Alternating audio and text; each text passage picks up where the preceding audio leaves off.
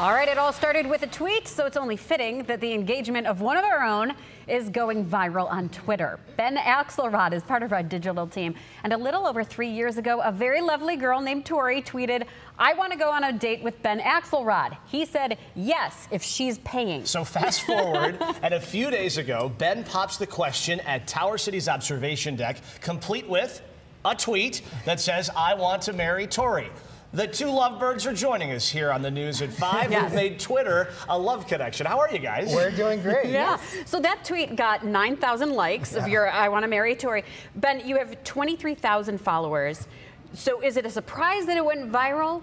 Yeah, I think it's stunning. I thought it might get some likes and some action, but to have articles written about it and to even be up here with you guys right now, I was not expecting that in the least. Tori, were you expecting Twitter to be so kind of hand in foot with your wedding in your future? Honestly, no, but we are going to have hopefully a Twitter-themed engagement party. And Tori, you're giving hope to a lot of lovebirds out there. You took that first step. You were bold. Yes. What kind of advice do you have on this Valentine's Day?